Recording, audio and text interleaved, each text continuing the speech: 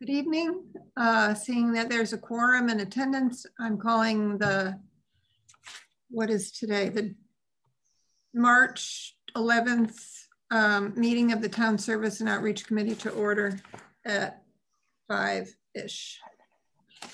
Governor Baker's March 12th, 2020 order suspending certain provisions of the open meeting law allows us to hold this virtual meeting of the Town Services and Outreach Committee. I am going to call on each committee member by name now to confirm that we can hear each other. Alyssa Brewer. Present. Darcy Dumont, present. Evan Ross. Present. George Ryan. Present. Andy Steinberg. Present. Thank you. And we've already been talking to everybody else. Those assisting the meeting will be monitoring committee member connections. If necessary, we'll pause the meeting until we are reconnected. The Zoom meeting will be posted on the Town of Amherst YouTube channel. So we still don't have any public, so we're not going to have public comment right now. So moving on. We do not have any appointments. Is that correct, Paul? From my conversation with Paul, it looks like we are going to have reappointments coming up in the next 2 meetings. Is that correct, Paul? Not that soon. When it depends, when are they? Yeah, in the future, before. I'm not sure exactly which means we put those on. Okay. Yeah, but we're in that process. All right, so moving on to town manager report update and questions. This is just a time when committee members can ask anything about the town manager report or if they have any questions. Anybody? I remember, George, you had said that you might be asking about the shelter. George? Yeah, Paul, just a couple of quick questions. I believe Mary Beth Golowitz, you had said, is she's going to be sort of leading this working group? Yes. Who else is on it? We haven't put together people yet, so we're working on the charge right now. Okay. So right now it's Mary Beth. And it has met, well, I guess since it really hasn't met formally yet. Oh, there are no people. Right. We're working on the charge, and I'll share that out with you when try at the next council meeting. And from your statement, Paul, at the council meeting, I got the impression, I may be mistaken, but I think it was clear that your focus, as you said, is broader or more expansive than just finding a permanent place for Craig Stores. Is that fair to say? Yeah, so I think it's a two-pronged thing. One is the short-term immediate need of Craig Stores and what's going to happen going forward with that. And then the second is more of a comprehensive look at homelessness as well. We sort of started that a while ago, but I think the idea is to bring the service providers and others into the room to start talking about how does this look for the town? How does this look for the region? I know they're involved talking with the state in terms of where the state's commitment is going to be moving forward in this entire area. They meaning the Craig Stores people or just no, our staff. Your staff is. Yeah. And then finally, Paul, and I apologize to be so specific, but this has been asked of me a number of times now. Apparently there's some issue with what is it, basically a shower trailer that, and I'm just wondering if there's anything any light you can shed on that it seems to be sort of lost in limbo somewhere. Maybe that's not true, but that's what I'm being told. And I just wondered if you can cast any light on this. It's apparently something that would be very useful to the folks at Craig Stores, but at the moment it's in the hands of the town, and it's really, I'm just wondering where that stands. Sure. So when Craig Stores moved to Unitarian Universalist Church, we rented space, the yoga studio that had showers, and we rented that for a fixed period of time. And Craig Stores had the option to continue that relationship, and they chose not to, which is their choice. in between that time, we were able to, we've been purchased a shower trailer, but unfortunately it's not the only one we could get, and short-term notice was not handicap accessible. Right. So we're either going to make that handicap accessible or develop something at Craig's Doors if the First Baptist Church will allow us to put a shower in there. We've looked at different options for that. And I know that those conversations were happening some time ago. I don't know where it stands right now. George, I can find out for you though. Right. I mean, it's been since January, I think, is basically the understanding I have. So it, anyway, so at the moment it's still in limbo. Right. All right. Okay. And they do have shower available at the Well, Survival. they send, what they do is they send people one by one up to the motel. Mm-hmm. It's not ideal, but it's something. But that's what they're doing at the moment. Yeah. That's it. Okay, thank you. Any other questions? That's not another question, right, George? Okay. Moving on to presentations, we have the further presentation regarding the 2 different stormwater bylaws.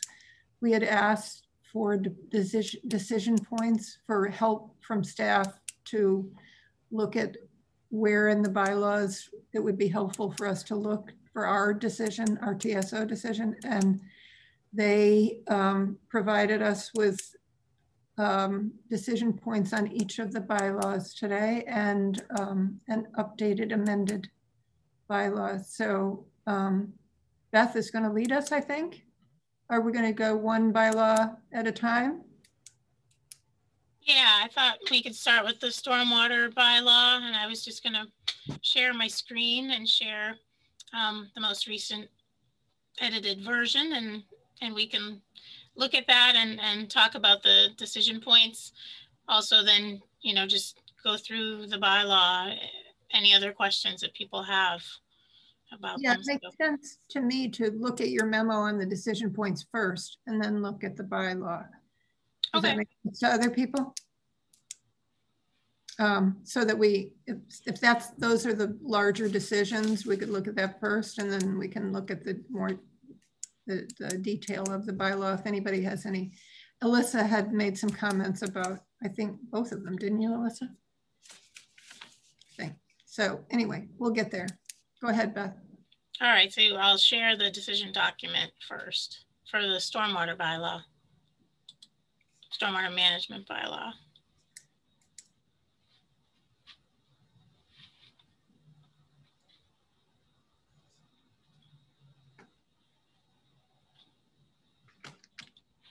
There we go.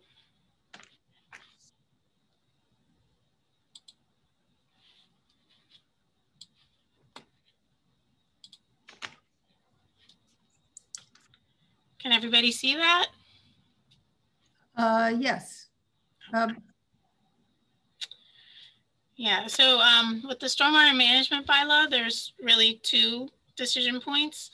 The rest of the document is very standard from either, you know, templates that groups have put together or things that are required by the permit.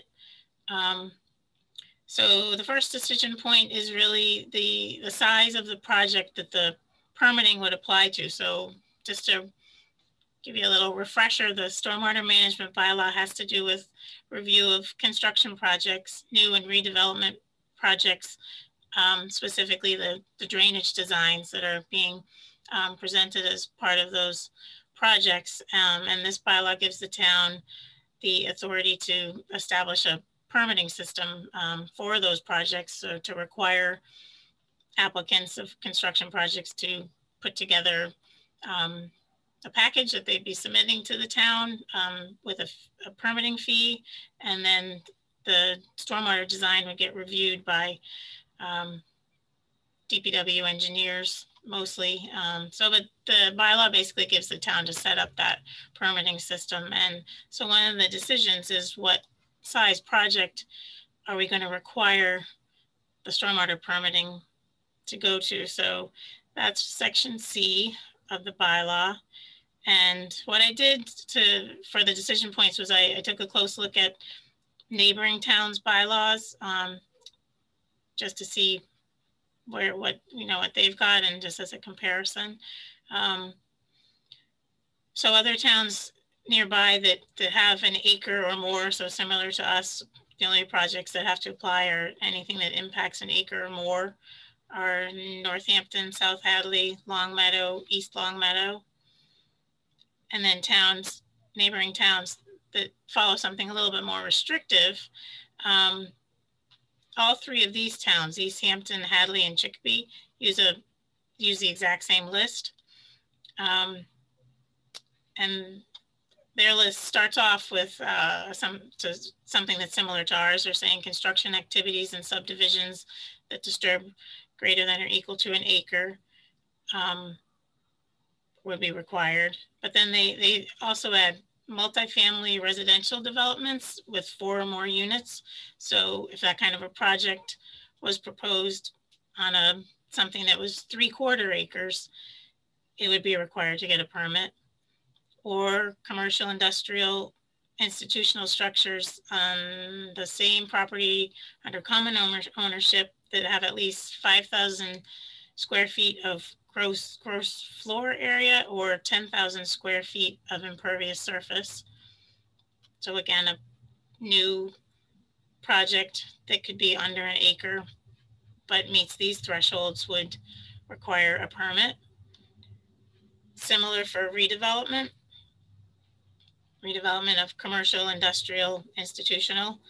Institutional, I think of as the university and the colleges. And then development or redevelopment involving multiple separate activities in discontinuous locations or on different schedules if the activities are part of a large common plan of development. And that was already in our first version of the bylaw. So that list, like I said, 3 different towns use that same list. Belchertown gets a little bit more restrictive. Anything over 10,000 square feet of disturbance requires a permit in Belchertown. And then I just added to how I felt about it, and DPW in general, Guilford too, that the list that East Hampton, Hadley, and Chicopee use seems like a good answer because it sort of expands away from just an acre, and it includes commercial and industrial properties, but it doesn't include residential. So in terms of increasing the amount of DPW staff that would be needed, if we get more restrictive, we're going to need more staff time to review the actual designs and just for administration of the permits. But this just seemed to be a good answer. So yeah, so we need to discuss that. Do we have comments about that? Shall we decide this first? Comments, anyone? Beth is suggesting the compromise solution. Andrew Steinberg.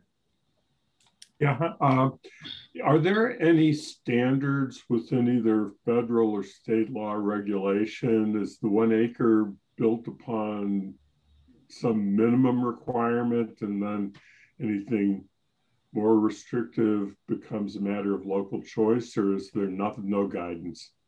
Yeah, the federal permit, the EPA permit, is that you must permit things over an acre, disturbance in over an acre. But the municipalities can be more restrictive. Yeah, how many square feet in an acre? 43,560. One of those things you just get in your head. Okay. Andy, I'm sorry, I interrupted you. Nothing? Other comments?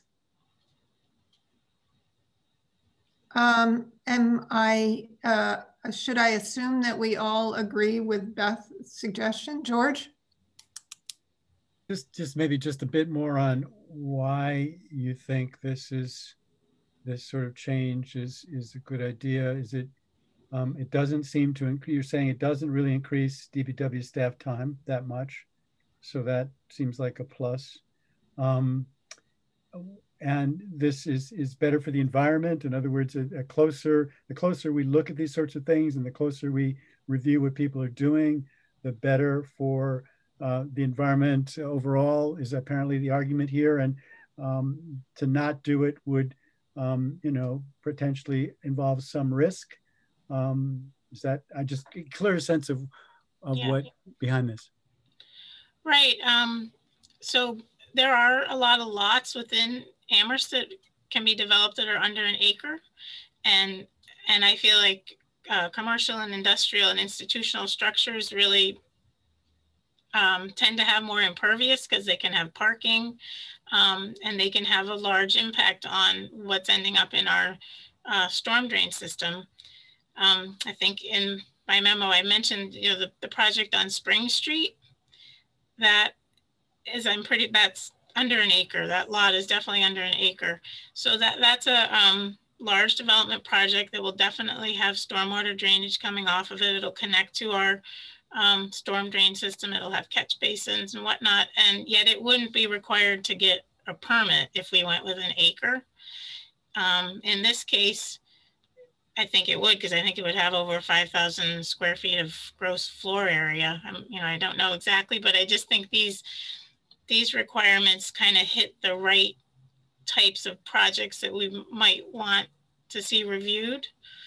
But at the same time, it has no impact on residential properties that may be over an acre. But again, those may be outside of town, and they may just not have as much of an impact on our stormwater system, on our MS4 system. Just a quick follow-up, Darcy. You're mentioning, Beth, institutional. Do we actually have any say over Amherst College and UMass, or no, in this particular area?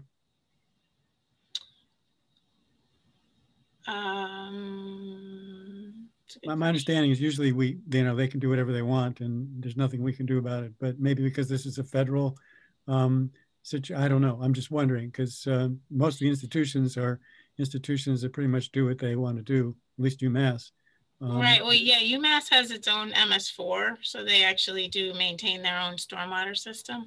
But Amherst College and Hampshire College all feed into our, especially Amherst College because it's right downtown, feeds into our stormwater system. And they would be subject to our permitting process. Yeah. Good. Thank you. Yes, in terms of this, yes. Okay, thank you, George. Evan? Yeah, so I like the option that's being proposed. I think you called it a compromise option, which I'm not quite sure what you meant by that, but to follow what Hadley and Chicopee do. And my thought on that, actually, I was thinking about this earlier today when I was driving down Main Street and I was looking at the new project that's going up on Main Street. And I went home and I said, how big is that lot that they're building on? And it was 0.7 acres. And so my understanding is under what was proposed before, that project wouldn't necessarily have to go through this. But when I looked at what it's doing, there's a whole lot more impervious surface there now than there was before, certainly. So this seems to make more sense to me because it would capture a project like that. I had I think 2 questions. I'm trying to read my sloppy notes. One is, I don't quite, to me, what matters is the increase in impervious surface. So I was kind of confused why it's 5,000 square feet of gross floor area or 10,000 square feet of impervious surface. I don't necessarily know that I care about square foot area, but I do care about impervious surface, unless, and this may answer the question, I was curious if impervious surface counted only ground level or if roof area counted as impervious surface. And if they were to say, put on a green roof, would that reduce, if roof area did count and they say put on a green roof, would that reduce the amount of impervious surface? I don't know if that made sense.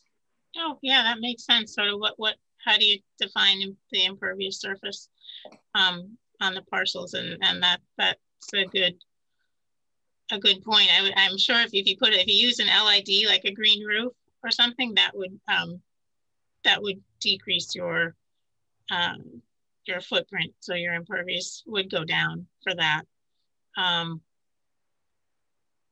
But the 10,000, again, this is a list that was that other towns are using. If we feel like those amounts are, if you know, it's up to us to decide what square footage we would consider impactful. Right. I guess my question is more when we're talking about at least 10,000 square feet of impervious surface, is that including impervious surface on the roof, or is that just considering ground level impervious surface? I think it includes the roof too. Yes. Okay. Okay. Thank you. That was my question. Alyssa?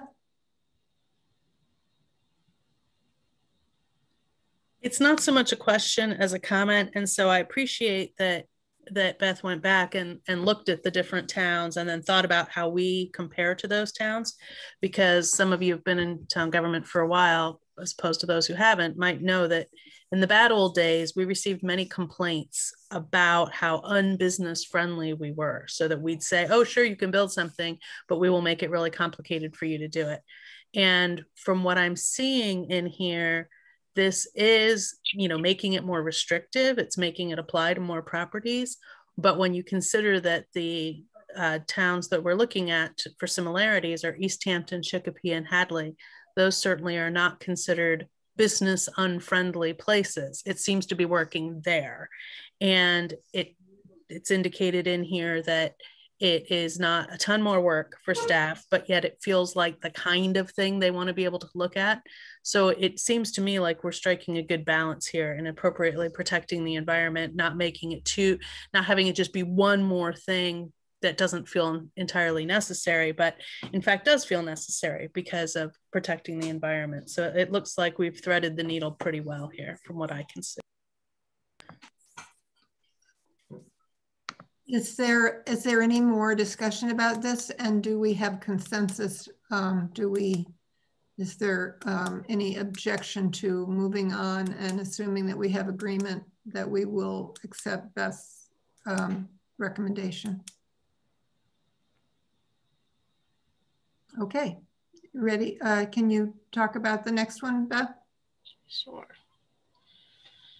All right, so the second decision point is exemptions. So these are types of projects that would be exempt from applying for a permit. And again, I looked at what's required or sort of what's allowed under the federal permit, and also what neighboring towns seem to be including. And there's a real sort of standard list of ones that all towns are including. These first 5 are standard. They're seen in all the towns that I looked at. These first 4 were all in the bylaw that you've seen before. This I added again because it was in all the neighboring towns, and actually looking closely at the federal permit, this is one of the things. Number 5 is allowed in the MS4 permit. So those are standard exemptions. And then what I've done here is just put in some of the other exemptions that we had in our bylaw and listed which towns have them and which towns don't. So it's really sort of a decision point for us whether or not we want to include these things or not.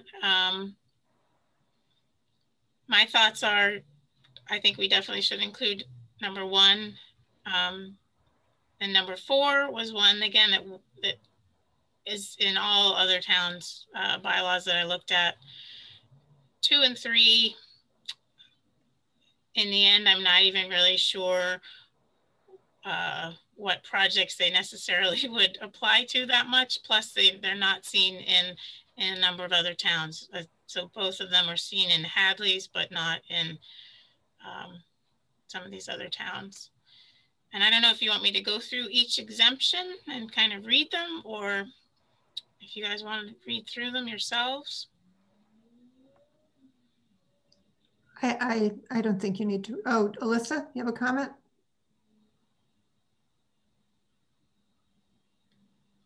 I guess not. So I think that I personally would like to look more at the second set to understand what the additional ones.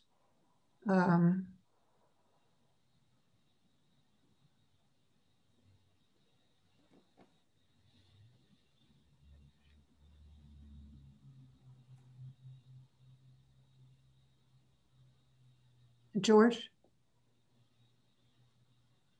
I'm not sure what you mean, Darcy, the second set. Are you talking about the additional exemptions, or I just didn't Yes, comprehend it? additional Right. exemptions. So yeah, I don't see any reason to include 3. Yeah, It doesn't I mean, it just seems pointless. 4, I think is you know, also should be kept. I think that makes sense, right? I think Beth had recommended 1 and 4. 3, I definitely think should go out. I don't know. I guess 2 is the only one where I think discussion might be fruitful. I would follow her guidance on 1 and 4. Anybody have thoughts on 2?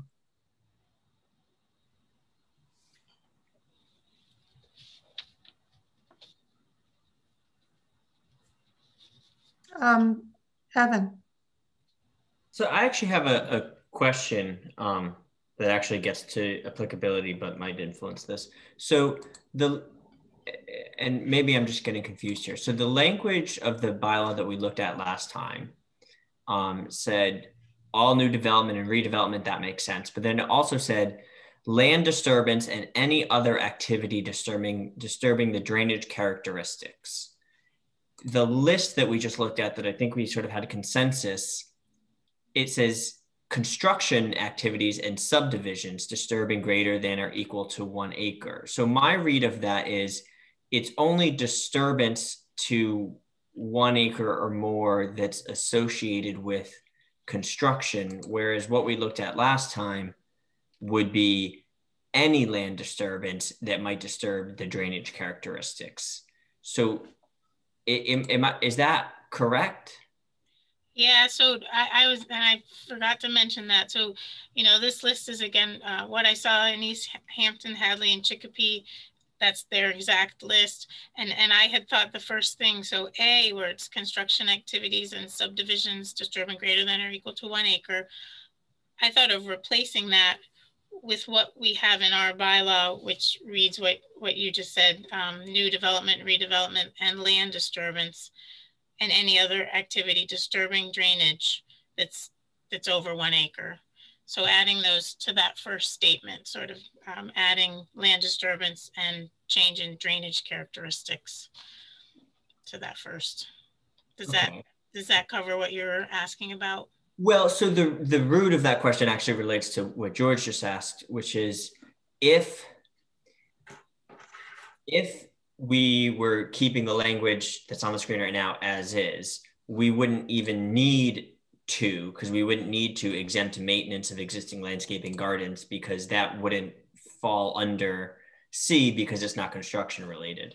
If we change the language, as you just said, to include the language from what we looked at in January, land disturbance or any other activity, that then potentially including 3, sorry, I'm clicking through a bunch of things, including 3 or 2, maintenance of existing landscaping, we probably would want to exempt that, because that could be land disturbance. That would be land disturbance, but it would be land disturbance through maintenance of existing landscaping. And so I guess to me, whether or not I think we need 2 depends on whether we're taking the language exactly as is written in the memo, or the language that Beth, you just said, sort of combining January with this. And so I guess that's my comment on whether I think this is necessary, because I do think that we should exempt land disturbance that's disturbing land to maintain something that's already there, that's in existence. And of course, my issue with this is the same one I had last time, which is I don't think it should just be associated with a single family. I don't think we should carve single family dwellings out and say if it's a single family dwelling, then it's fine. But if it's a converted dwelling or a 2-family or a 3-family, then it needs a permit. So that would, if we are going to keep this, I would like to just say associated with residential dwellings, or I don't know. I don't know what the language would be, but I don't want it to be just single family. Okay. Andy.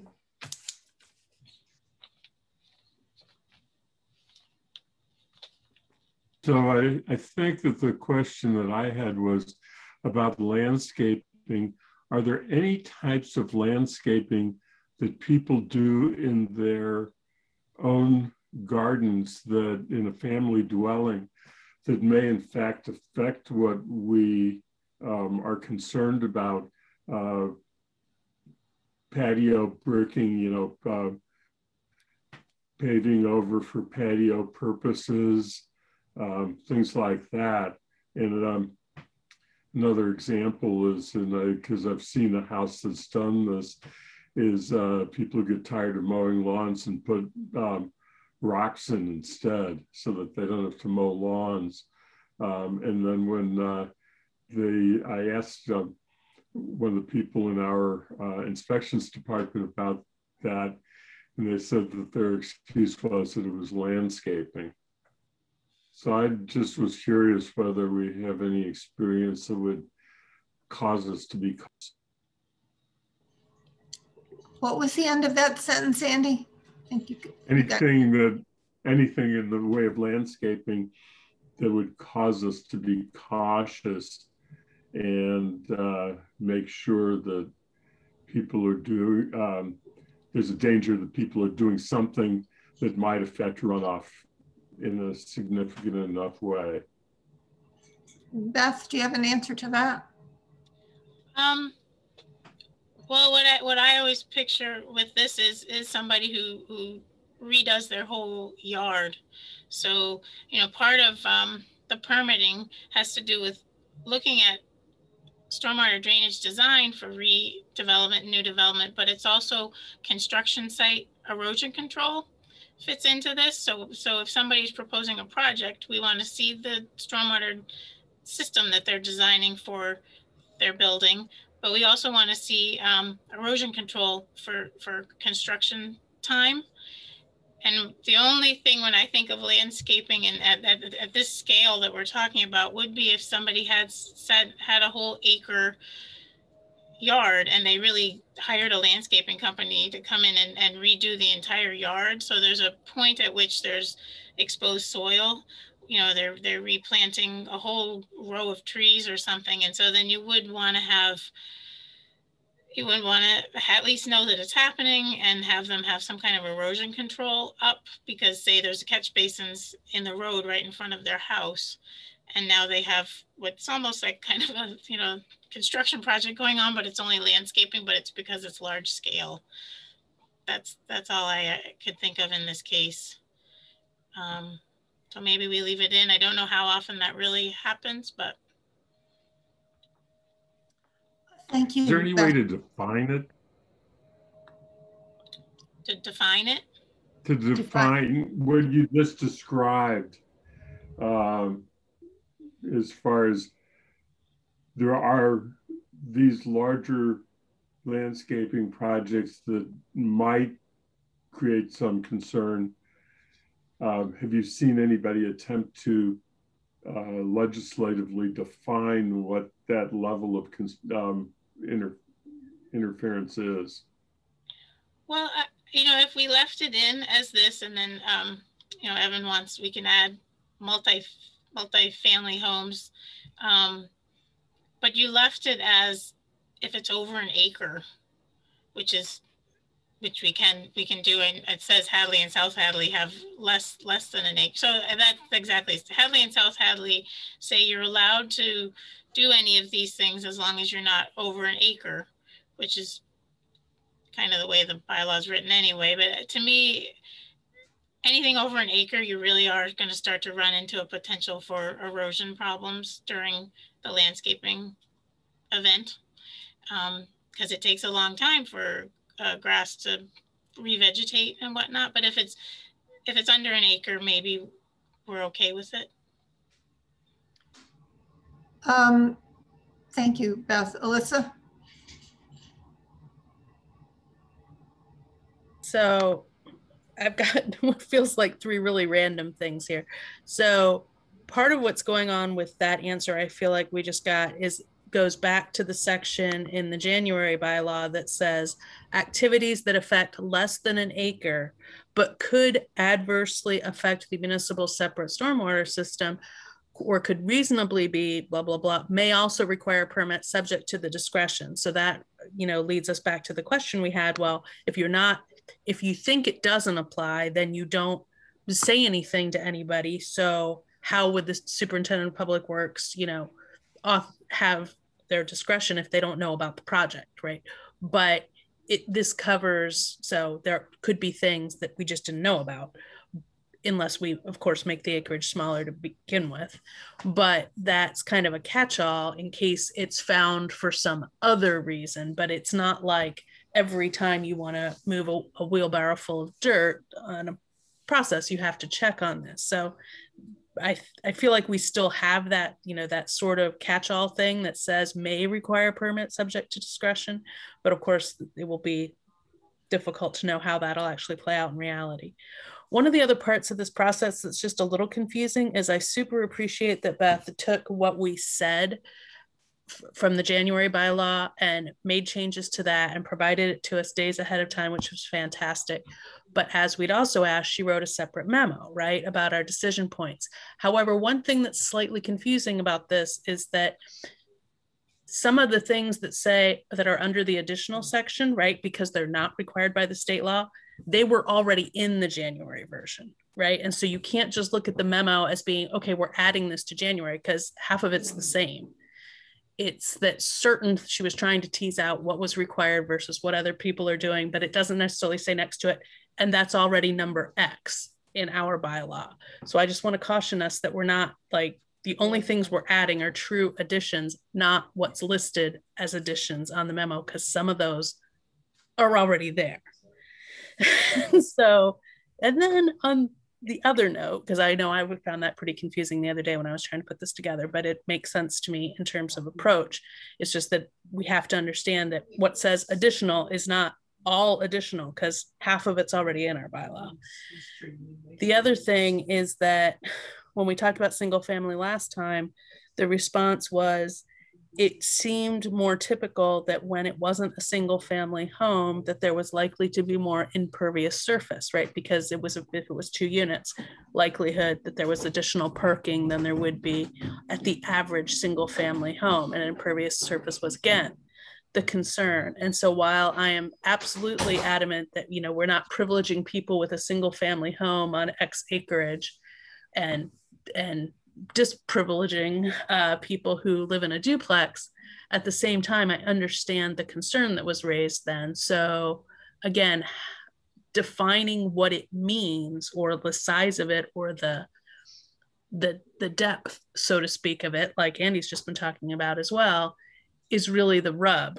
And I think it was simple to say single family home because of that concept about impervious surface, but it's not entirely accurate. I mean, some people have old driveways that are really big, that have a lot of impervious surface for a single family home. And some duplexes might just have gravel pads. So I think, we're getting tied up in the single family part of it, but I think our bigger problem is, how do we get at the underlying thing? And I guess a large part of that will be determined by whether or not we decide to go with a size that's smaller than an acre. Evan? So I guess I'm getting maybe too hung up on language here. If we're still talking about this too, which is, I understand Alyssa's point about there's probably more impervious surface usually attached with multifamily, but this is really focused just on landscaping, gardens, and lawn areas, right? And so, that's why I don't want to necessarily distinguish between housing types. But to me, the example that Beth gave about someone who maybe is doing re-landscaping their entire property, and maybe it's an acre property or an acre and a half property, and there's going to be a lot of exposed soil, to me wouldn't even touch this exemption, because that would be the new land disturbance and other activity disturbing the drainage characteristics that is, she said, would be part of that list, right? And so to me, the key words here are maintenance and existing. So like the example that Beth gave earlier, to me wouldn't be considered maintenance of existing landscaping. That's re-landscaping, that's new landscaping, that's a whole new effort. I read this just as, if you want to do stuff to actually maintain what's already there, and they're going to be maintaining more than an acre of what's already there, because again, the acre is the triggering point under C, then you don't need to come get a permit. So to me, this could just be maintenance of existing landscaping, gardens, or lawn areas associated with residential use or something like that. And to me, I would want to exempt it, because I think if it's considered maintenance of something that's already there, you're not creating new gardens, creating new landscaping, then they shouldn't necessarily have to come and get a permit. Whereas if you are re-landscaping or creating something completely new, that would be triggered by C, because that wouldn't be existing and it wouldn't be maintenance, and it would be land disturbance of greater than an acre. So I actually do think that 2 would be wise to keep in, just lopping off the single family dwelling at the end. Okay, yeah, no, that all makes sense. Yeah, if you look really at the maintenance and existing landscaping, and yeah, we can certainly leave it in. That's fine. I see what you mean. If somebody almost has a farm type atmosphere and they do a lot of mowing and pruning of trees and whatnot, they certainly wouldn't want to come for a permit. And yeah, leaving it in there makes it clear. Thanks. Andy? Yeah, I mean, Evan's comment may have gotten to the solution that I was thinking about as being unnecessary, but you know, we kind of have this weird thing going on in Amherst that single family dwellings are being converted to multi-tenant dwellings, and the key factor is a dwelling unit where a rental registration is required. And so I was wondering whether there's any point in the bylaw where that might be a trigger to consider. And I get back to the example that I was giving earlier, without saying what the address is during a public meeting, though, and that is in the house that I was thinking of, where a large portion of the front yard was all of the grass was dug up, and they just covered it with crushed stone, which is not any different, which makes it pretty much of an impervious surface.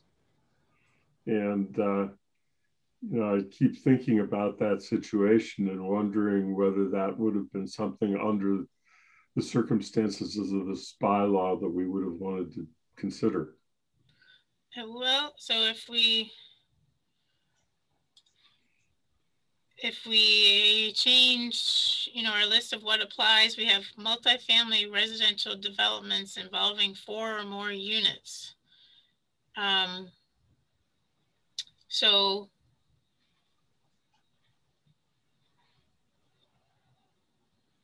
you could add in there something along the lines,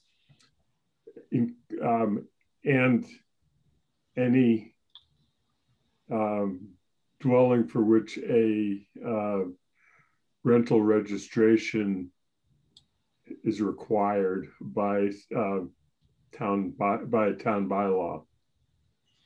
I mean, this is really for construction of these, not necessarily just changing lawn into sort of a parking area. Because it sounds like the area you're talking about would be relatively, you know, definitely not close to an acre. Correct. And you'd have to look at it to make a determination as a professional whether there's enough of a change that it might affect drainage. I'm not competent to make that judgment. Right. I don't know if we have an answer on that. Alyssa? Yeah, again, with some hesitance to not be too specific about which property. There was a rather large grassy area in front of a rather large home that had, for a long time, just basically a big tree in the middle of it. And then that tree was removed, but then later a line of hedges was installed. That property may actually be an acre. Would we expect someone to know that if they suddenly just decided to put hedges on their very large property where it had just been plain grass before, that they should do this? I'm just, again, I mean, I'm trying to not be too picky about individual things, but I wouldn't want one neighbor to say, oh, I felt like I had to get a permit, and the next neighbor to say, no, actually, you don't need it for that. So remind us of how that would work for that single family homeowner, right? We're not even talking about multiple places. That's on a very large lot that for a long time, for whatever reason, has just been grass. And now they've suddenly decided to do various other things. How would they know that planting bushes would be considered similar to, say, they suddenly wanted to terrace it with stone walls and such, right? Because like the second thing they'd probably think to ask, but the first thing, would they think to ask, and is this a problem? Is there any way of, I just want to steer people in the right direction. Yeah, well, letting people know whether or not to abide by all of our permitting and bylaws is always kind of tricky in general. I mean, certainly when I was the wetlands administrator, time after time, the reason I found out about projects was because neighbors reporting on neighbors. I think I said when these come out, the biggest group that I think we want to let know about these bylaws are developers and contractors and landscapers. That's a group that I always felt like, and I tried as the wetlands administrator to send them flyers and keep them in the loop about what they shouldn't be doing, because in the end, if they don't do it and someone reports them, they're the ones that get the enforcement. So those are the groups I think that we would want to let know that this is a new permitting pathway to go through. But like I said, the wetlands stuff's been around for 25 years, and there's still plenty of projects that get started across town that people start and oops, we don't have a permit, and oops, we should have gotten one. So it happens. But yeah, education about it is going to be the best way. We'll have to do that. Okay, Evan? Just to respond to Alyssa, and to make sure I'm clear on this, the example that she's giving, it's not the size of the property, it's the amount of the land disturbance. So those hedges wouldn't trigger this because the property you're describing is 1.2 acres. I looked it up. And so they would have to do complete landscaping hedges on 1 acre of that property before it triggers the bylaw. So the hedges they put in don't count, even though the property itself is over 1 acre. It's how much the amount of land disturbed has to be 1 acre. Right.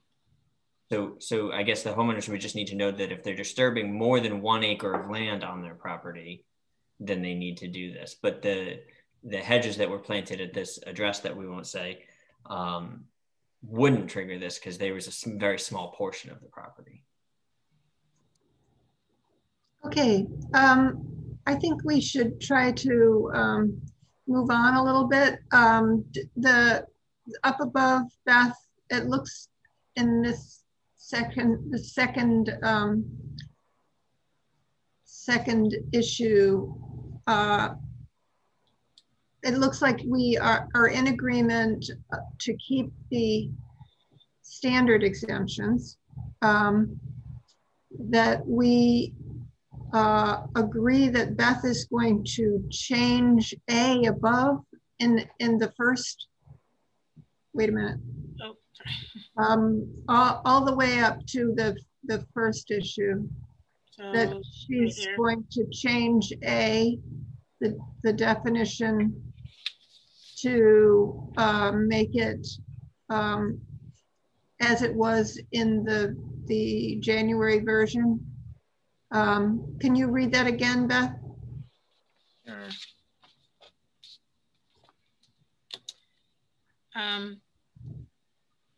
Shall apply to new development and redevelopment, land disturbance, and any other activity disturbing the drainage characteristics of 1 acre or more of land, or as a common plan of development or construction that will disturb 1 acre or more of land. Okay, are we okay with her going back to that definition that was in the previous version as part of this list that we previously agreed on? Okay, and then as far as, if you scroll down again, Beth, to the additional exceptions.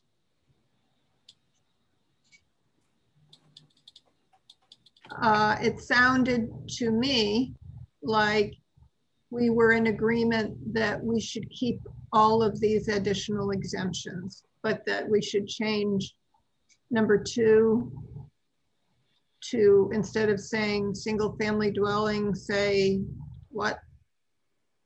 What should we say, Evan? I was just going to say associated with residential use. But I also think, I think we said that we weren't going to keep 3.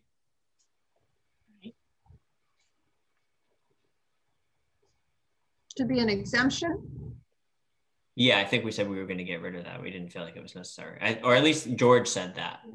Yeah, George is actually having second thoughts. Maybe someone should speak up and correct him. But it does seem like if I just want to put in a fence that's not altering existing terrain or drainage patterns, why should I need to get a permit, right? So if I'm reading this correctly, and I misread it, I think the first time, this basically exempts that. So it says you can put your fence up, you don't have to get a permit. And that seems sensible to me. So I guess I would be saying 3 should come out. Am I understanding that now correctly or not? No. I'm not. That's okay. It's a long day. So somebody explain. Alyssa, why is he not? Because he's trying, what we're doing is we're adding that as an exemption.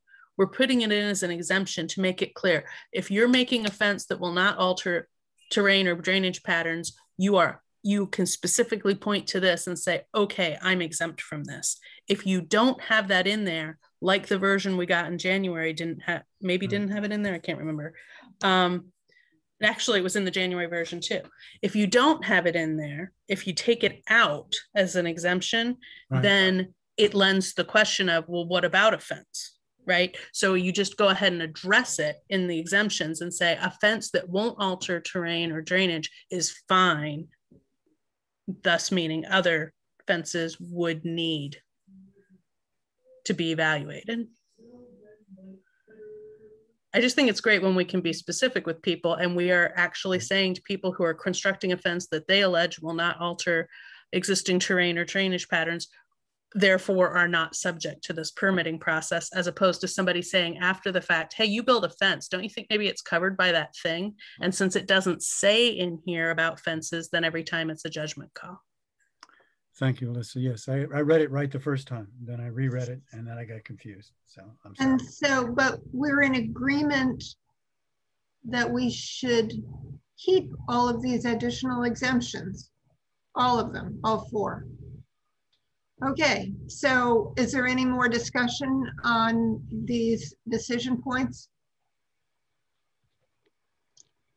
Alyssa, is your hand still up?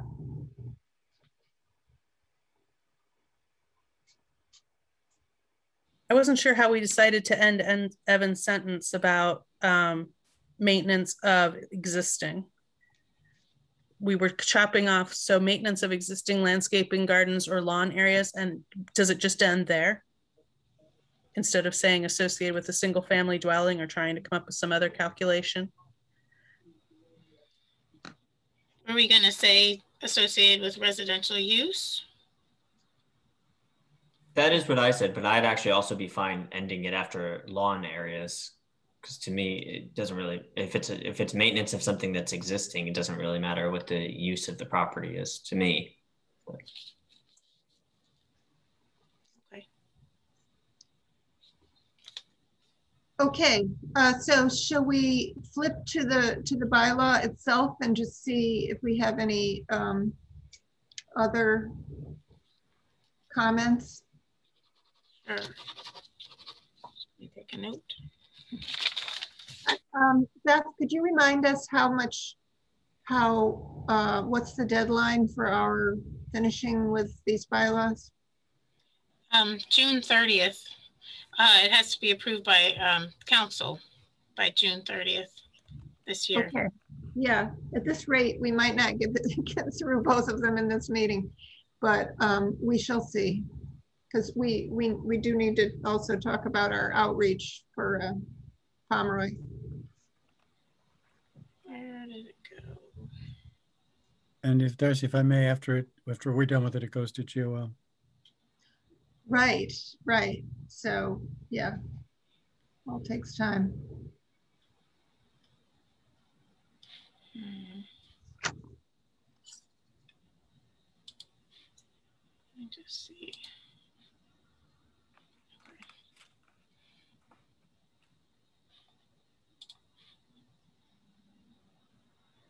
Can everybody see that? You make it a little larger.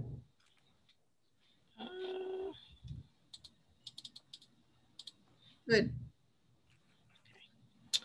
All right, so here's the stormwater management bylaw as it, with all the track changes. So the definitions and whatnot, we were just changing some of the footers and the headers. And then we get to section C that we were just talking about, which is where you're deciding on the size of the projects that would need permitting. And I go down a little so I can see. And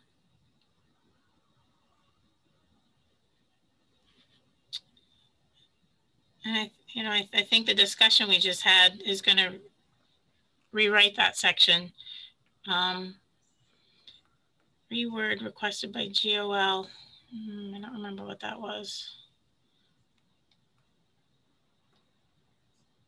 I think you wanted this, one comment on this from the January meeting was to split it up a little bit and reword this paragraph.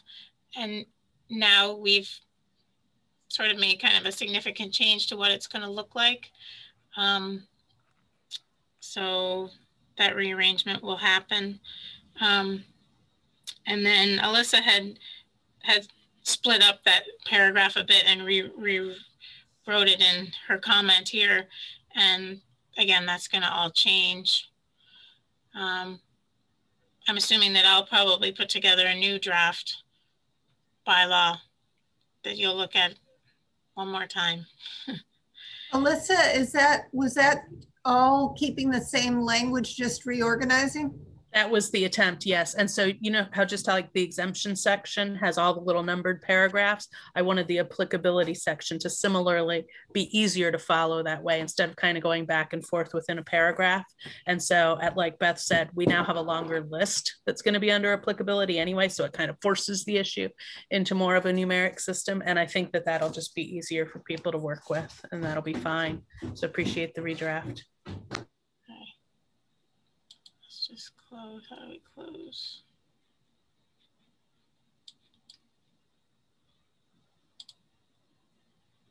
Yeah. So then D is the exemptions that we were just talking about, and those will also change to the decision that we just made. The structure of that should look exactly the same. Let's see, what's this comment? Single family. So we just addressed that. Administration. I removed that because as we brought up that it would make the bylaw out of date. Town manager shall develop within 1 year regulations. So just we will establish the regulations. We don't need to have a time frame because it does make for date situations. So this is all the administration section. We had a comment on. Right, we discussed this during the meeting that if a decision is appealable, it isn't final. Right, and I still feel like you see that kind of a statement in bylaws, and sort of what it's saying is the superintendent's decision is final. If you want to go beyond that, then you go to the appeal. The appeal, you'd have to appeal, which section G7 has a whole discussion of how you appeal, and you'd be appealing to the town manager. So it's a process that you would go to if you aren't happy with the superintendent's final decision. But I still think that makes sense, that the superintendent, whatever he says is final. If you don't like it, you have to go, then you go to the appeal process. But that's just how I look at it. Yeah, I don't think that makes sense, but because it's not final if it's appealable. Is there any reason why we can't just take that sentence out? Sure, we can change it. You could say that the decision of the superintendent of public works is appealable and just take out the final. Yeah. Yes. Okay. The way laws are usually constructed of this nature is that there's a timeline given for how long someone has to appeal, and it becomes final at the conclusion of that period. If it is appealed, then you have to have the second question as to whether the the decision of the superintendent is stayed until the conclusion of the appeal. But that's normally how these kinds of provisions then get phrased in order to kind of thread between what Darcy I think was concerned about. I'm not trying to put words in your mouth, Darcy, and where we were. Are people okay with this language? Alyssa?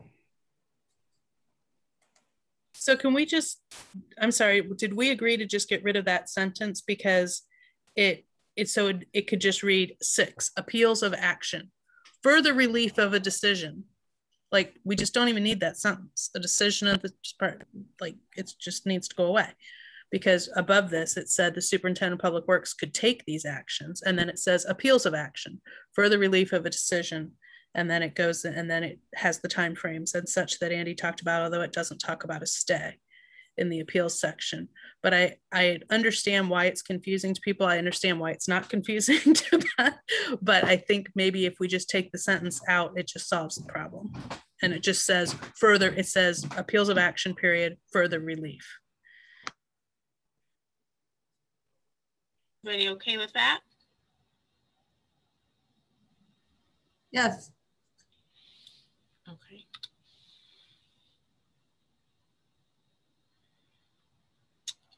All right.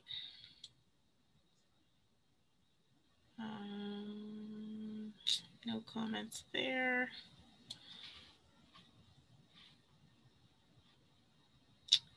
And then it in this section, it said enforcing person. And we just, at the last meeting, said, should that be superintendent of public works? So I made that change. Hope everybody's all right with that. And Alyssa, that's it. You have another comment, Alyssa? Okay, well, that was quick. That was quicker than I thought it was going to be.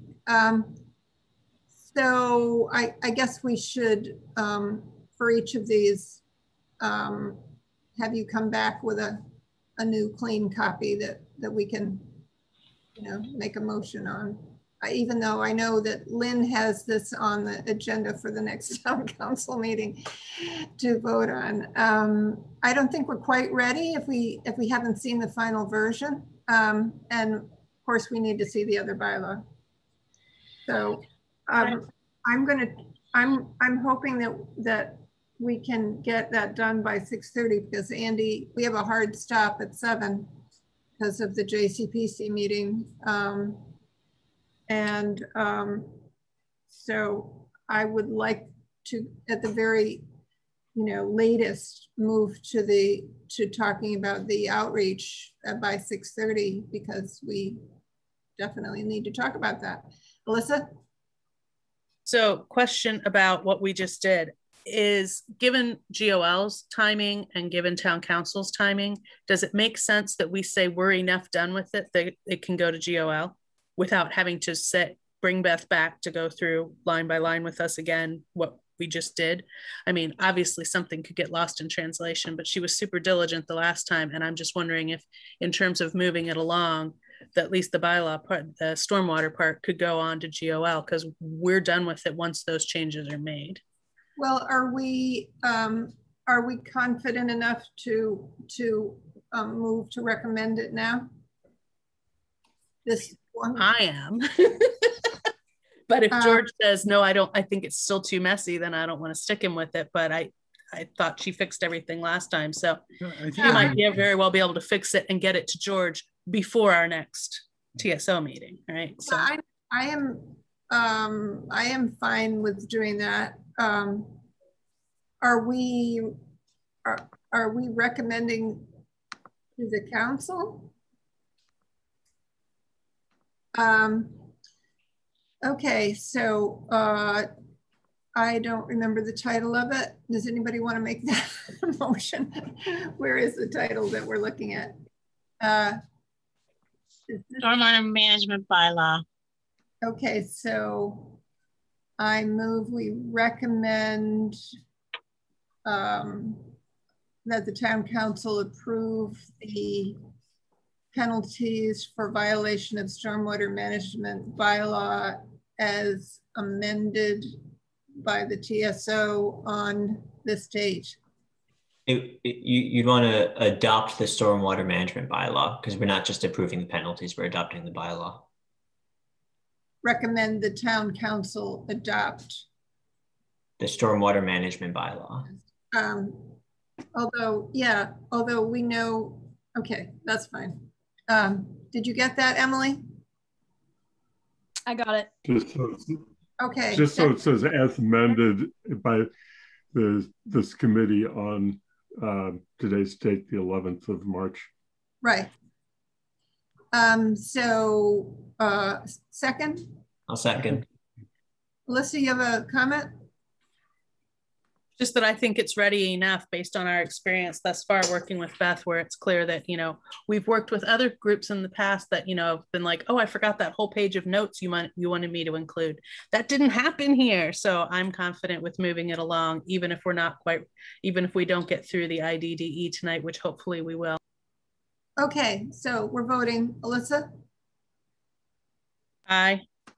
Darcy, yes. Evan? Aye. George? Yes. Andy?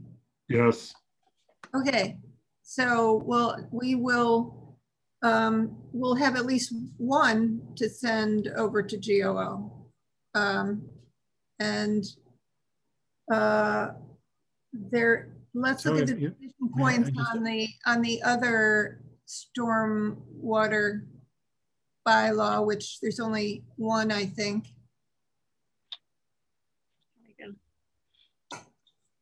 All right, so this is the decision point document for the IDDE bylaw. And in comparing that to other towns, the language is just identical across the state for these bylaws. There's templates out there and towns tend to copy each other.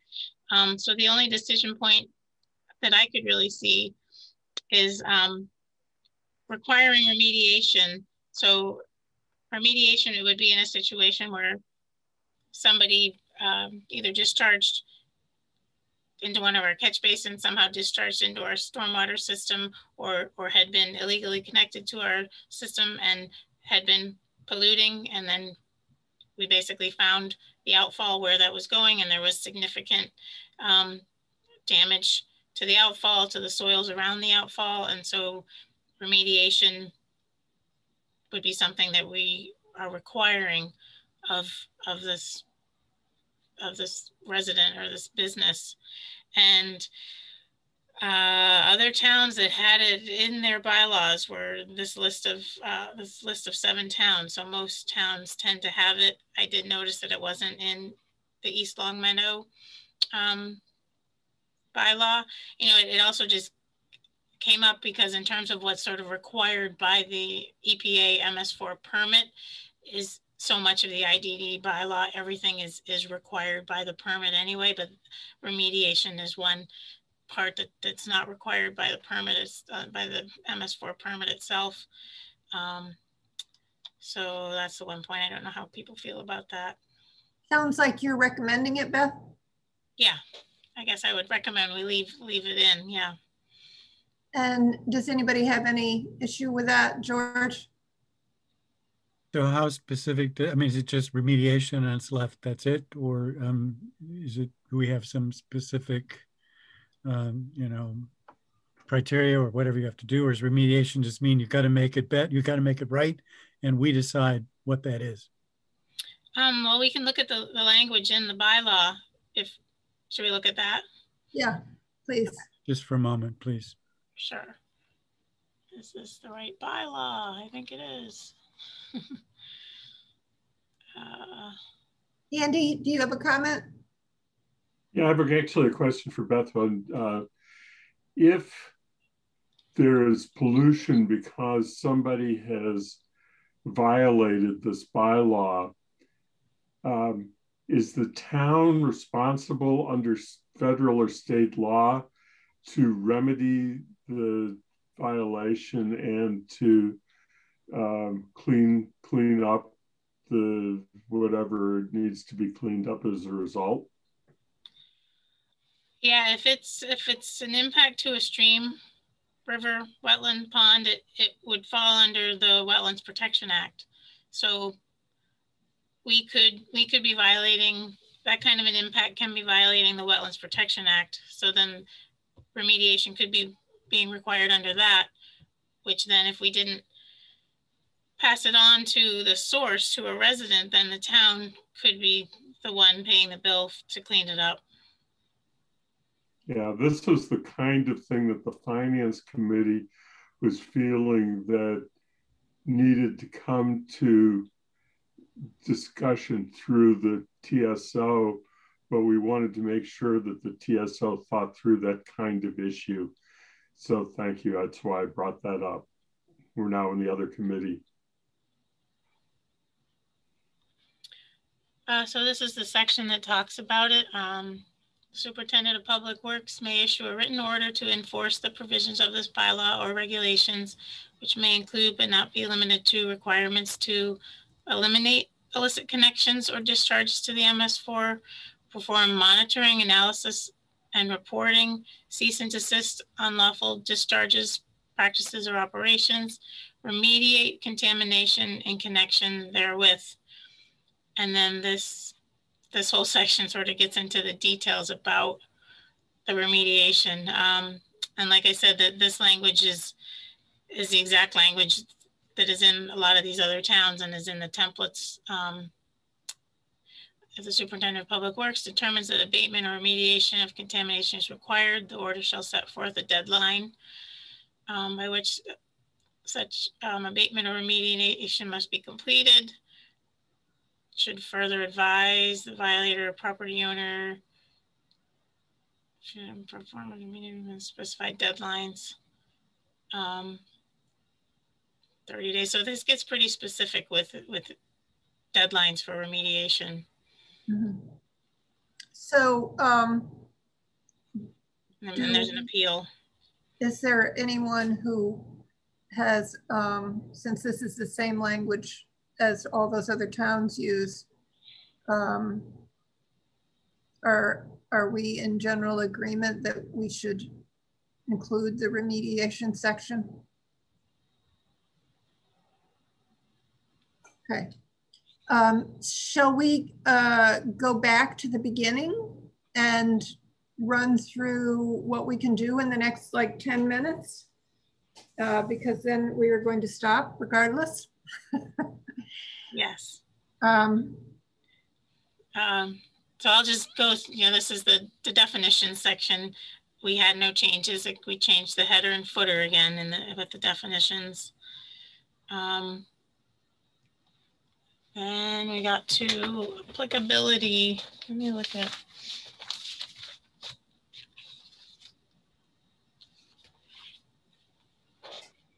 Right, so this used to say the bylaw shall apply to all flows entering the municipally owned storm drainage system unless explicitly exempted by the Department of Public Works. And the question was, well, what's the exemption criteria? So I think at our last meeting, we talked about just taking that out. Bylaw shall apply to all flows entering the municipally owned storm drainage system.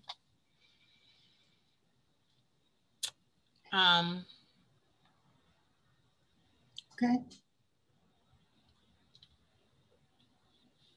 And then again, the regulations, town manager may develop and periodically amend regulations, rules, written guidance. And that used to have a shall develop within 1 year. And similar to the other bylaw, we took out that time limit because it's just restrictive. So I took out 1 year because we probably won't. For the IDDE bylaw, we don't necessarily need regulations anyway, but I felt like it was good to have this in there in case down the road we decide we do.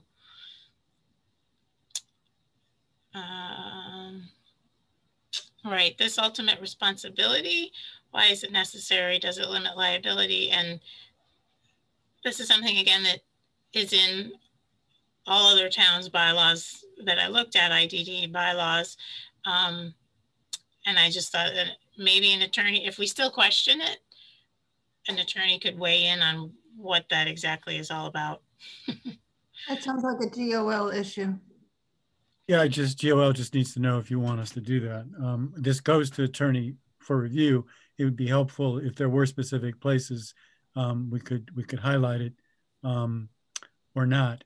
Do you want us to highlight it? That's a question. It would seem to me that that is a question that we have. Yeah, I have anyway.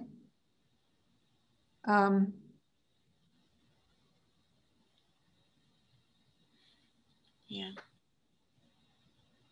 So I'm just looking for guidance from the committee. I'm not sure I have it, but that's not necessarily, so if there's consensus, then yes, we will highlight it when it goes to the attorney for review.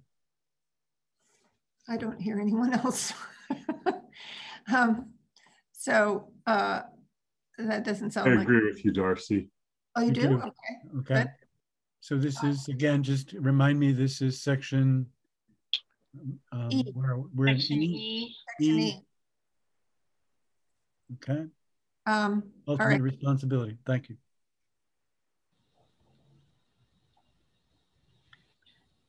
Okay. Section F, prohibited activities. Under number 2, illicit connections, the construction, use, maintenance, or continued existence of illicit connections to the MS4 system is prohibited. This prohibition expressly includes, without limitation, illicit connections made in the past, regardless of whether the connection was permissible under law or practices applicable or prevailing at the time of connection. There was the sentence after that, a person is considered to be in violation of the bylaw if the person connects to a line conveying sewage to the MS4 or water course or allows such a connection to continue. And I think the question came up of sort of why is sewage explicitly sort of called out there? And I agree that, that was, again, something that originally was in there. I probably found it and saw it if it was from a template or something, and I agree that it doesn't, I would recommend that it doesn't need to be included. Okay. All right, and then exemptions. Water line flushing, so let's see.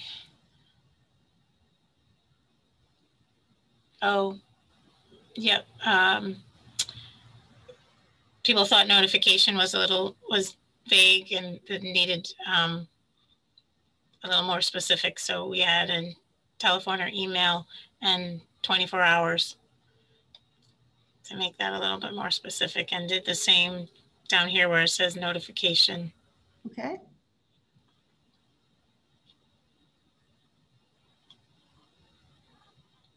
Those are just,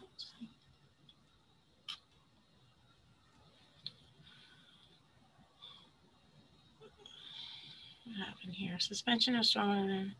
Any person discharging to the MS4 in violation of this bylaw may have their MS4 access terminated if such termination would abate or reduce an illicit discharge. Superintendent of Public Works.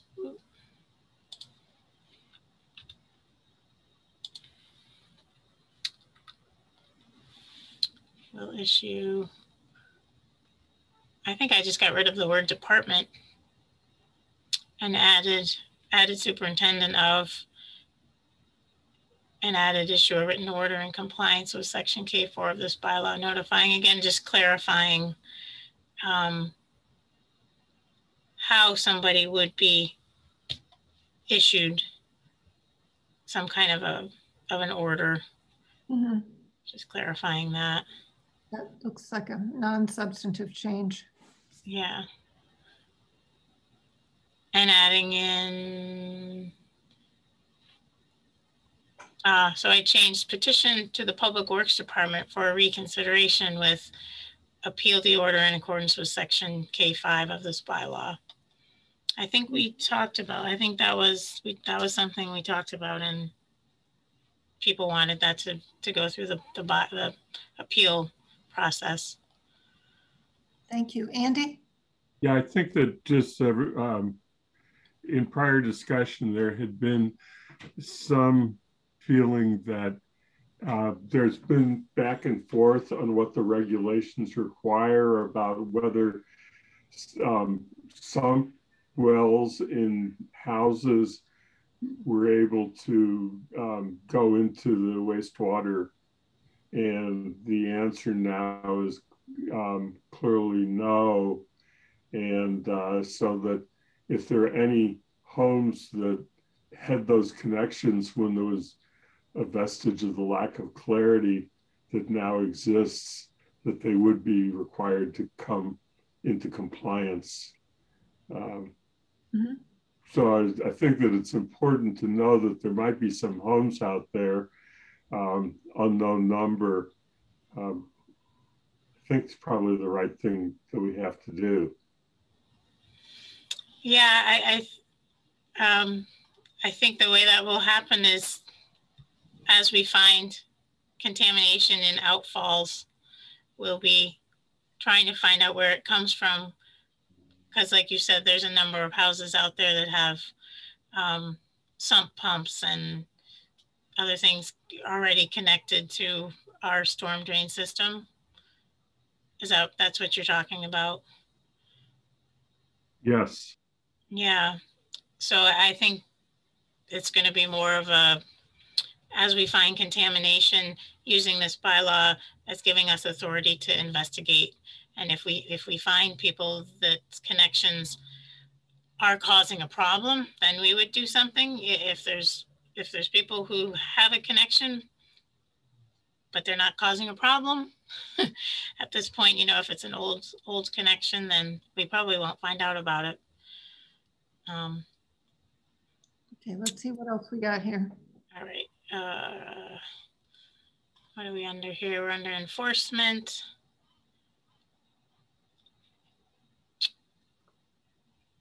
Right. I think this change was already in what you saw at the last meeting. somehow having this in here had gotten moved around, and I put it back in here because this is definitely something that we need to have.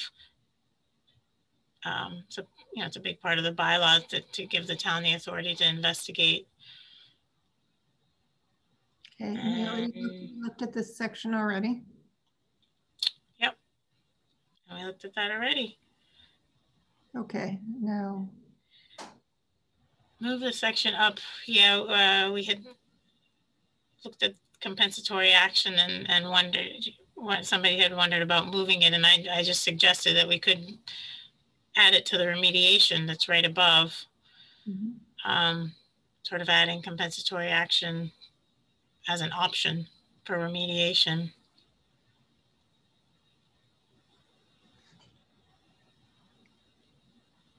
Everybody good with that? Okay, I think we just made it through the second bylaw. You did. Shall we, any further comments about it? Shall we move to recommend, could you scroll up to the title? Yeah, motion to recommend that the town council adopt the illicit discharge detection and elimination bylaw as amended on this date, 3/11/21 by TSO. Second. Any further discussion? Okay, Alyssa. Aye. Darcy, yes. Evan? Aye. George? Yes. Andy? Yes. Okay, thanks so much, Beth. That was great. Sure. Thank you. May I make a request that she send this to me as chair of GOL so that we won't be getting to it at our next meeting. I'm afraid it's already full up, but I will get to it as soon as we possibly can. Great. Okay, great. Thank you for all your work on that, Beth. All right. Thank you. Have a good night. See you, Beth. Okay, so we're. Paul has his hand up. Oh, sorry, Paul. Quick question for George. Are you going to want Beth at your GOL meeting as well? That's a good question, Paul. Let me think about that. Probably would make sense, but let me get back to you. Thanks. All right, so we're moving on to the MassWorks Pomeroy Village project outreach, and so hopefully we're going to hear from Paul about what his plans are, what he's already done, and also talk a little bit about the format of our meetings coming up. So, Paul? Yes, thank you. So I think the memo summarizes where we are. We received an email today noting that the Engage Amherst site is up and running. Ben Brieger and Brianna Sunred worked on that. So thanks to Ben, who's here tonight. I think the sort of outline is the same that you've seen before. I think where we would benefit from is it's a TSO meeting on the 25th and the 27th, and it would be helpful to know how you would like to structure that meeting. And Chris will be sort of the lead on our outreach efforts on this. So, so I guess that's, our goal of the meeting is to hear from individuals, and we're actually starting to hear from folks already on the Engage Amherst site, what their concerns are, what they'd like to see change, what they like about the intersection, what are the broader improvements they'd like to have us incorporate into this project. I guess I'll look to Chris if there's anything you want to add to this, Chris. Well, I just wanted to say that we've already begun the outreach. We had a meeting with the Disability Access Advisory Committee the other day, and they made comments and suggestions, and they plan to solidify those at their next meeting. And we're going to be talking to the planning board about this on Wednesday, the 17th of March. Maureen Pollock plans to speak with the Design Review Board late in March. So we've made some progress already. And I think Guilford's bringing us to the Transportation Advisory Committee next Thursday. So we already have, you know, things in the works. And yeah, I guess I would like to know from this group, from TSO, what kind of a presentation, if any, you would like from staff on the 25th and the 27th, or would you just like to open it up to public comment? I got a little bit of an impression last time we met that you would maybe not want a presentation by staff, but I just wanted to have that clarified.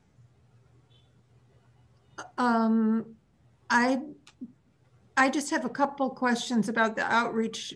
Is and everybody else can ask questions too, obviously. What I know in the initial outreach presentation, there was also, you know, expressions that you were going to do outreach to the local businesses and the local residents, you know, neighborhood associations and such. Is that happening, and how, if it is, how would TSO get the results of that? Well, Dave Zomick and I are working on that. We haven't actually made outreach to those individuals yet, but we have a kind of a working list. So we are definitely, you know, moving in that direction, but we haven't yet made the contacts. Yeah, those. And I think that the members, the people they talk to, would be encouraged to write to the council or come to one of the public meetings or engage in a different way. This is mostly about education and letting them know the venues that they can, where they can participate on this project. I just feel like the businesses that are actually right on the intersection, you know, they seem like they're major stakeholders in this. George? I want to go back to I guess the initial question is, what do we as TSO want from staff? Do we want a formal presentation? It is, I guess, part of the role here is education. Are we confident enough if we were on our own with maybe a slide deck at our fingertips that we could present things, or are we just going to open it up and have a discussion, just let people speak? This is a question for my colleagues because I'm not sure myself. My inclination is it's always nice to have someone in the room who actually knows something about what is happening. And I'm usually not that person, but maybe collectively we would be. So how do we want to answer that question? Do we need staff? And if so, yeah, what do we want? Alyssa? So I feel like I'm a little behind in this process in that I think I've said now twice at our TSO meetings that I believed that Darcy would be talking to Paul and through Paul's staff about what these meetings would look like. And it seems like that still hasn't happened. And so how can we react to a plan that doesn't exist yet? So I appreciate that it's been added to Engage Amherst. That's terrific. And that's part of the outreach, just like the list of things that you mentioned, Darcy, is part of the outreach that staff is doing, because we had that conversation before. I think it's important that that outreach has been completed before those meetings. As Paul just said, when staff is doing outreach, they can say, write to your town councilors, go to these meetings, because it does not make sense to me to sit at one of these two forums and say, we intend to talk to local businesses, but we haven't talked to them yet, even though we knew weeks ago we wanted to do that. So I want to be able to assure people we already talked to businesses. Now we might need to continue the conversation or take, a particular piece of it, but that needs to happen before these meetings on the 25th and the 27th. So saying, I don't know about design review board, I'll leave that aside. But when it comes to things like you say, Darcy, the business owners, so I'm feeling like, one, the staff outreach has to be completed before the 25th and 27th, not after, and not reported at the meeting as, oh yeah, we'll do that someday soon. And then secondly, in terms of the actual format of the evening, like I said, we keep going around about this, and I thought you guys were going to talk about what that format might look like, and then you would tell us tonight and we'd say, excellent idea, or did you think about this other thing? But instead we're like having another brainstorming session, and I don't know why we're in that position. And I'm not sure how to move forward, because we talked before, you know, is there a length of presentation, just as Chris just brought up, and George saying, having somebody in the room who knows the answers. We can't just say, hey, everybody, we got a grant. What's your ideas about this intersection? I mean, we could be there for 2 days. So like, somebody has to shape what the reality is without, as we talked about at previous meetings as well, including town council, without saying this is about a signalized intersection or about a roundabout, right? It's about the underlying issues that will cause us to choose one of those two things. So how do we get people to share those things in a productive way that doesn't just become a bunch of people came to line up to complain and say they want a signalized intersection and the other half want a roundabout, and nobody's thought about the engaging part of it other than the people that have already been reached out to by staff. So I don't want just a giant random brainstorming session, and I don't want to lecture. And I thought we made that clear a couple meetings ago. So what does that leave us with? What are our other choices? I would just answer that briefly. Paul and I did talk about it, and I think we agreed that we would have a short, pretty short presentation by staff, just, to give an overview of what the possibilities are. And then definitely have staff there to be able to respond to questions, and to focus a lot on the questions that Paul had brought up, which were basically, questions about what people see as problems with the intersection, what's good, what's bad, and so on, but also allowing them to ask other basic questions, like you say this is going to be good for economic development of the area. Can you help us understand how either one of these options could do that, or whatever, so because I think that people are interested in that, they're interested in, I'm interested in it. I'm interested in finding out what are the advantages of the different options, or in general, like what's the best case scenario here. And so we don't want to restrict people's questions, but we also don't want them going way off into all sorts of details that are going to be things that the consultants are going to be working on after it even leaves TSO. So if people have ideas about how to, confine the questions a little bit, that probably would be a good idea. Andy? Yeah, I think that what I would like to see is the presentation be brief, but to try and focus on those matters that require some level of technical knowledge and that may not be evident to most of the people who are participating, like what are the design features of the two types of intersections, and why do engineers recommend one over the other, and in what circumstances, that sort of thing. Yeah, I think that makes sense to me. Chris, you have your hand up. Yeah, I wanted to say a couple of things. Am I unmuted? Yeah. So I got the strong impression from Melissa last time we met that she did not want a presentation. So that's why I'm trying to figure out exactly what kind of a presentation you do want. I understand that you don't want a half hour talking about, listening to me talking about Pomeroy intersection, but if you could give me some guidelines about exactly what you would like in the presentation, that would be helpful.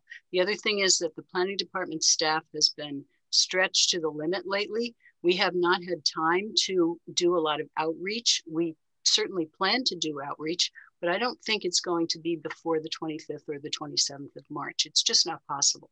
With all the other things we have on our plate, including this new development that's coming into downtown Amherst. So, you know, we just have to be reasonable about how we're doing this outreach. I have envisioned it as a kind of rolling process where we're interviewing individuals and finding out what they think. We're meeting with boards and committees and finding out what they think. We're going to have these public forums and find out what they think. And then at the end, we'll put it all together. But I didn't really think that there were deadlines where we had to do this before we do this. I think it's kind of a more organic way of doing things if we, you know, just proceed the way we are right now and don't feel like we need to absolutely get those interviews all done before the meetings. So I just wanted to say that.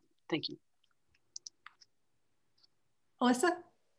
So that's helpful, Chris, because I mean, we don't have to agree, but I need to know practically what makes sense, right? Totally what makes sense. And so given where we are and given where we are with resources, the other thing I wanted to follow up with there on, obviously, you know, the question that you asked first is, if Alyssa doesn't want me to talk for a long time, then what is it we're going to talk about? And that's what I was trying to get at when I was saying, you know, we're not trying to get people to line up on either side of you know, signalized or this. We're trying to get a kind of the underlying, but I don't know how to ask that question because I'm not a professional planner and I don't know the exact scope of what we're trying to accomplish versus what Darcy's saying someday later consultants will work on. The other part of this is that I think I must have misheard something about the meeting with the various groups, and I made sense to me up until the point where it's talked about meeting with boards and committees, doing the outreach. It's at TSO at one point. And then I didn't hear it said that Lynn would pull it all together, because Lynn wouldn't pull it all together. This is a town project that staff would pull all that information together, which I think reflects back to what Darcy was saying back at the beginning, is if we haven't, like, for example, since we won't have the outreach done before the 25th and the 27th, we won't know ourselves, nor will we be able to tell the people in the audience, we talked to 10 businesses and these are the major concerns they had. We won't be able to say that at that forum. So they won't be able to be informed by that. And we won't be informed by that until some later report comes out closer to the time of our decision making. So I think that's part of what the information flow question is here too, is are we just assuming that staff is going to talk to all these groups and we'll never hear another word about it until a lengthy report is written about all those meetings? Because like you said, realistically, it can't happen in terms of just like informal reporting out on the 25th and 27th. So what's our end goal here? It's some big omnibus report of all the outreach that then is part of the package for when town council actually votes on it, because TSO, I would think, would want to be able to respond to, oh, if those are all the things you heard, and these are the things that are in the package that's being presented, maybe we're not ready to recommend this to the town council yet. So I'm just trying to figure out where our points are for TSO, or if we're just like sending it away for a while and then it comes back to us. We may get more information after the public forum. I mean, we're going to have a couple of meetings after the public forum before we have to get our recommendation to the town council. And, you know, there's only so much that staff can do.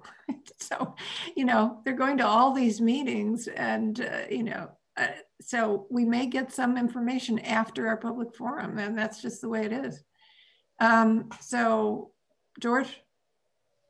Our recommendation to the council from TSO, however, is strictly about either a signalized intersection or roundabout, and that's it, right? That's all. We don't say anything else. I mean, we obviously these discussions and everything that's happening will feed into that decision, but in the end, the recommendation is for one is either for A or B. Right. So on that topic, you know, like to answer your question, Chris, about the presentation, my suggestion is to have just a really basic presentation showing the two options and a very brief overview of what are the pros and cons, I guess, of the two options. Because people do not know about roundabouts. They don't, you know, they don't know what the pros are, and they they need, like Andy was saying earlier, they just need more information from people who have technical expertise. And there probably will be people that are from TAC that come to our public forum that will speak to that too, that have expertise also. But, you know, we saw that at our recent District 5 meeting. People don't have an understanding about roundabouts much at all. So they need to hear that. And there may be some questions, you know, that come from the public that you'll be able to answer in those areas too. Ben?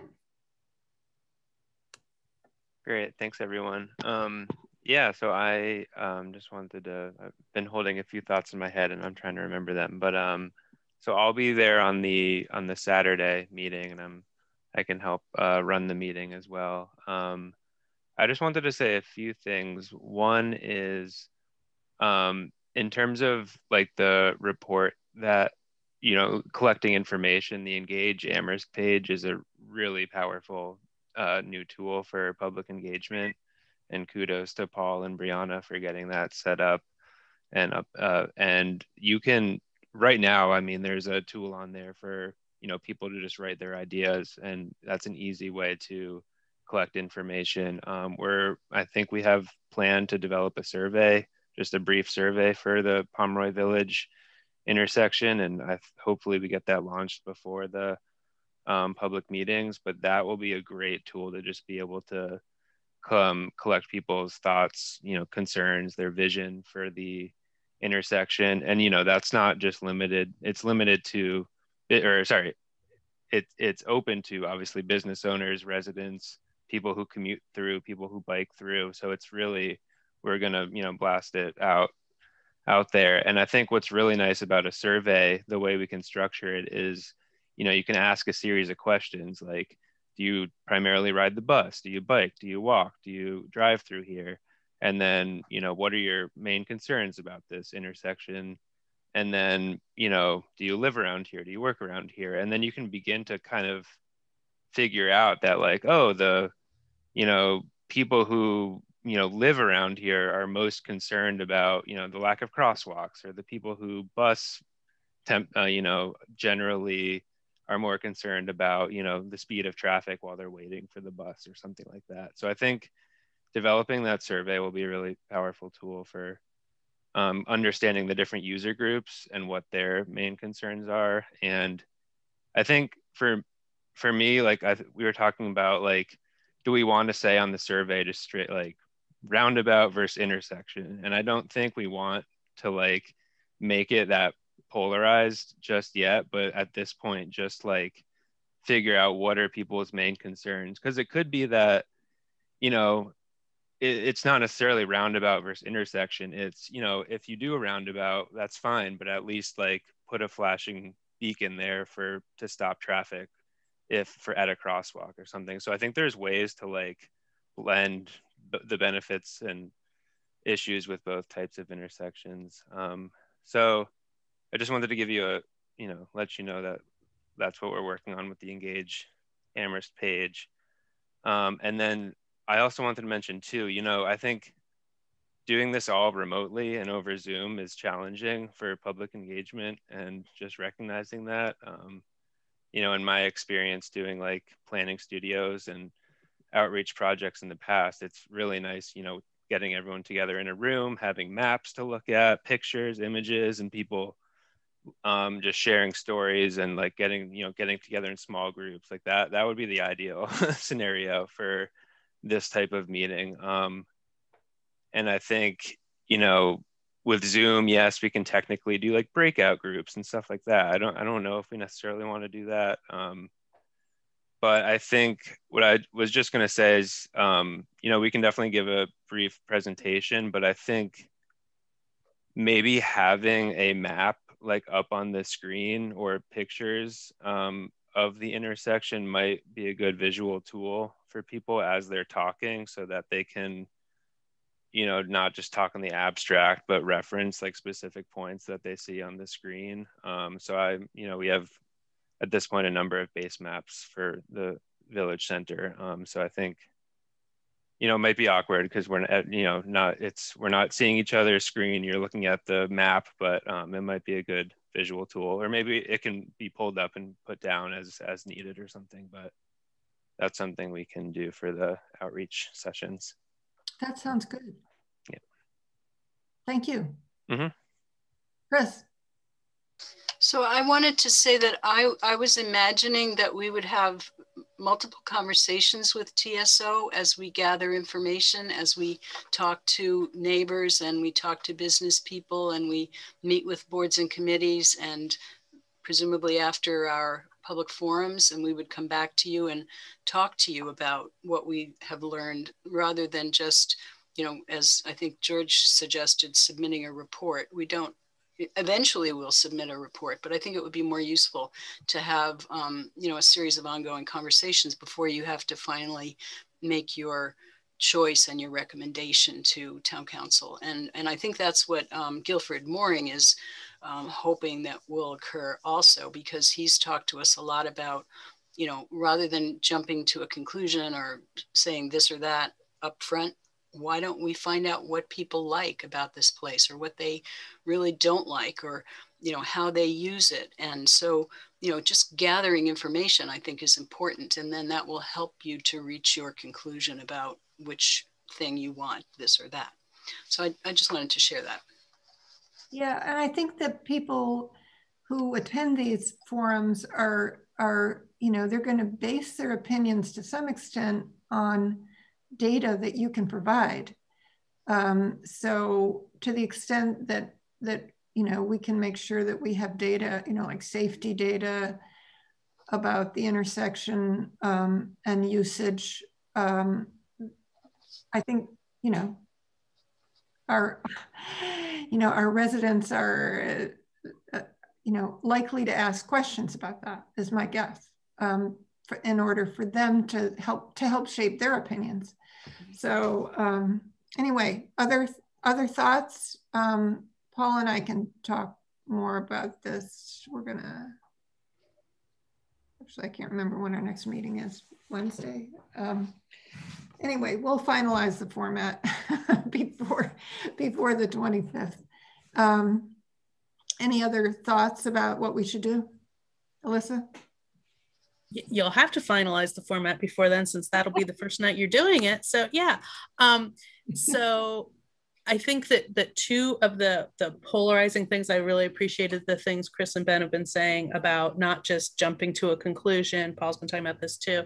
And, you know, the underlying things that are then going to drive us one direction or another. And you mentioned data, Darcy, but I think one of the things that's hard for people to quantify, but yet they have very strong opinions on it, perhaps not necessarily based on the same data or history that our staff would have it on. And so thinking about two questions in particular. One is when people say it must be a signalized intersection, or it must be a roundabout. I think Ben brought up a great point about it could be a roundabout, but it could also have a flasher, right? It doesn't have to be one particular kind of roundabout. It doesn't have to be either Atkins or the one north of campus. And those are your only two choices. Like, there are modifications that can be made to address the concerns people have, because otherwise what I hear already in the community is people saying the only kind of intersection that's actually accessible to people with disabilities is a signalized intersection. And that's not factually true, okay? There are lots of preferences, but there are also lots of modifications that can be made.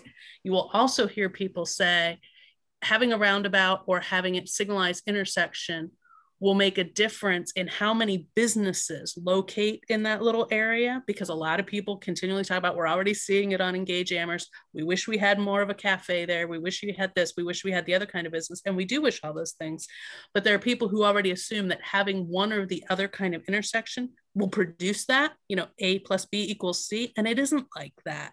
So anything you can do to sort of give people a bigger way to frame their heads around this. So it's not just, if I want there to be more business, that means I have to pick this option, because that's not what we're trying to get at. What we're trying to get at is, if you are of the opinion, as I believe many people are, we want more little businesses there.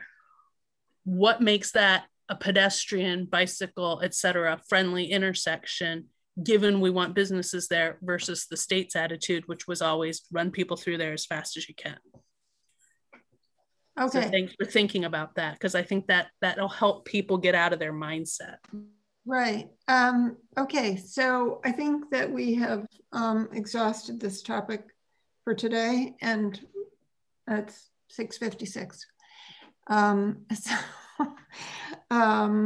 Do you all feel comfortable with us? I mean, we probably don't feel that comfortable, but we're just forging ahead anyway.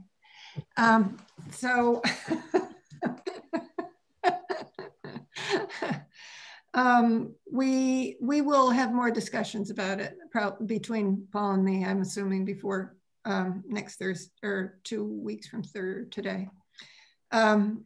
So we are going to move on then and look at our minutes for the last 2 meetings. They're both amended slightly, just for, you know, like minor, very, very minor corrections, non-substantive.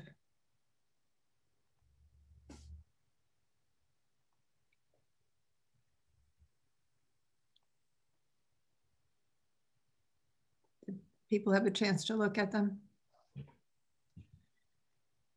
Yes, I did look at them. Great job. Thank you, Emily. Yes, I looked at them and I'm fine with them. I'm fine with them too. Okay, anybody want to move? Let's do move both. Where? Move it, both of them at the same time. Sorry, it was a lame choke. I move we accept both minutes. If you have the dates, Darcy, I don't have them in front of me.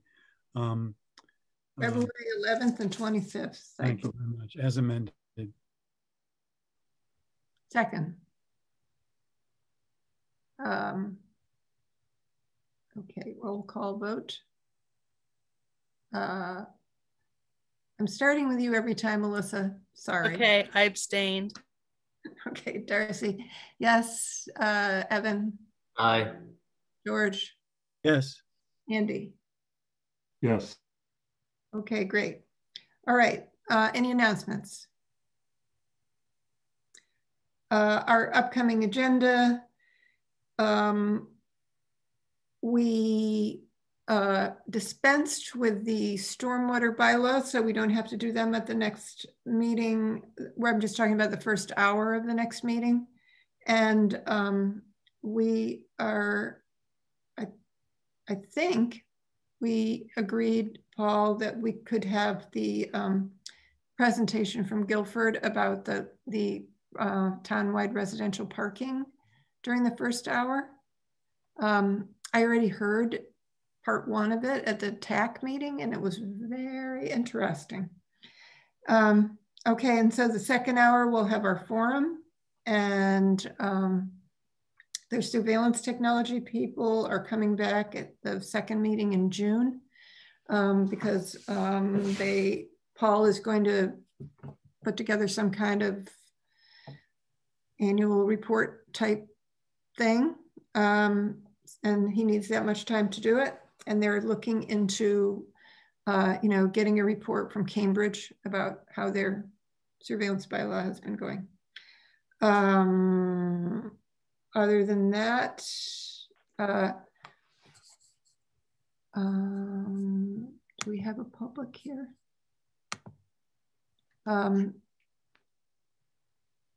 Any other questions about our upcoming agendas? Okay, do we have any, oh, George, sorry.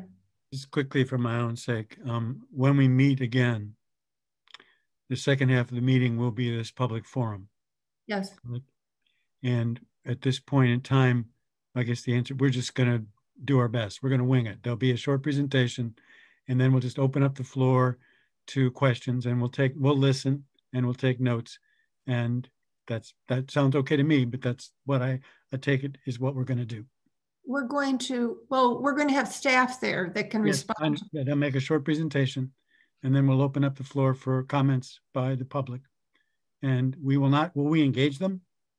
Yes, the staff will. Yes, we will answer questions. Okay, right. Yeah, I don't think no one else Right. Staff will probably answer the questions. Yes. will not be talking that much, but staff will be. Yeah, so does that, That's my question. Should we be talking at all? I guess is my question in a public forum. Should we, the members of this committee, be speaking other than hello and goodbye? yeah, no, I don't think we're giving our opinions in this this forum. I think I'm going to be facilitating it, but I'm assuming that I'll just direct questions to staff.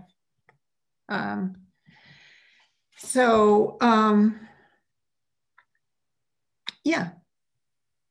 And do we have any public comment? We have a person, we have an attendee. If you would like to make a public comment, you need to raise your hand. Oh, she disappeared. She or he. And we have no items not anticipated. Unless any of you have any. Okay, so we're done. And it's 7:02. All right. Thank you, Paul. Thank you, Steve. All right. I declare adjourned. Thank you, Paul.